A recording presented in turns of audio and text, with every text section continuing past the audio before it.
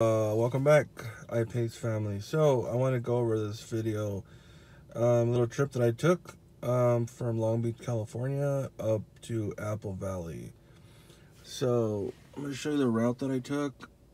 The route, I don't know if you could see that, actually was 91 miles.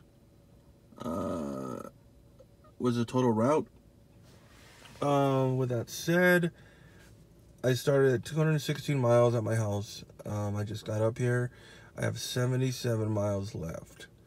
With that said, as you can see, it chewed up about 140 miles when it should have been 91.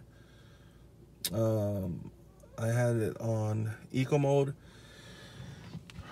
Going up the hill, of course, it kills the battery. The car is really thirsty, and it kind of killed it. So make sure when you are driving up a mountain or something, you keep that into consideration about the charging, about the route that you need, and how many miles actually equates to real world mileage. I keep saying that word, real world mileage, because what it tells you really isn't what it is. I'm starting to see that.